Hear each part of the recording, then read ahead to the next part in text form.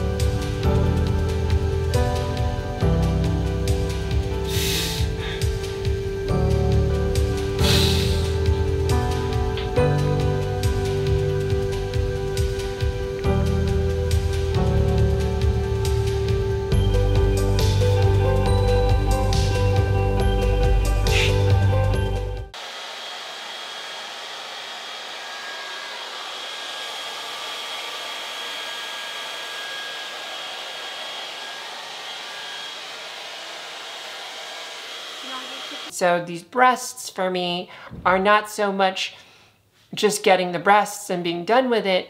They're more symbolic of I have taken the steps to transform and I've done the internal work and here's an external marker of that internal work. And that's all any surgery or any kind of external physical world changes are.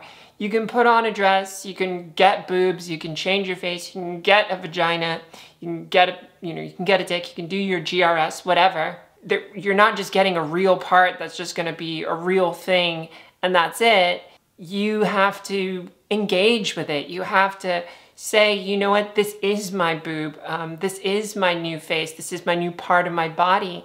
You have to use that as a gateway that gives yourself permission, and this is key, do you know what I mean? Giving yourself permission to say, yes, I am a woman, yes, I am a man, yes, I am whatever I want, and yes, these are my boobs, yes, this is my body.